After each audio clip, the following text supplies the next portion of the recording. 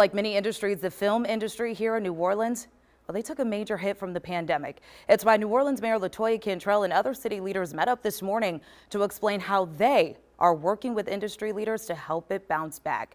WDSU's Travers Malcolm joins us live to explain exactly what they are doing. Travers? In a nutshell, Christina, they're showing all the safety protocols that are recommended by the CDC, social distancing and masks.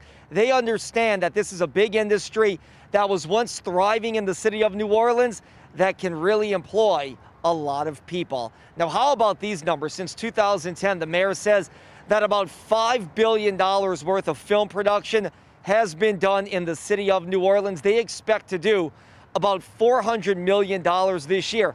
And it's not just the film crews. We all know, as the mayor pointed out about 90 minutes ago, this is a lot of spin-off jobs. These are people that come into the city of New Orleans and they support local businesses, they shop at shops, they eat at restaurants, and they buy and they rent homes. New Orleans at one time was #1 when it comes to film production.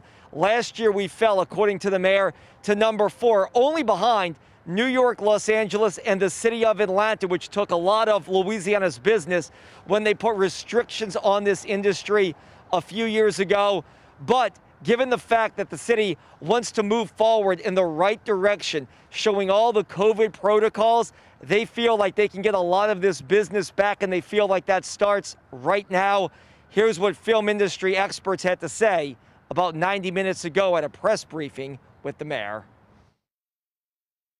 So what we're seeing on our side is a lot of the studios and shows have a backlog of productions that they're ready to get filming, and they're targeting New Orleans as a prime place for production. So we're anticipating over the next several years to see a robust explosion of production here in the city. And what does that mean? It means spending at our local businesses. It means more employment. They feel like it definitely means more employment, and the reason, once again, that a lot of these film industries and TV businesses are attracted to New Orleans and Louisiana, the tax breaks and incentives that are offered by the state of Louisiana. We'll have much more on this coming up at 4, 5, and 6. For now, we're live in the city of New Orleans. I'm Travers Malcolm, WDSU News.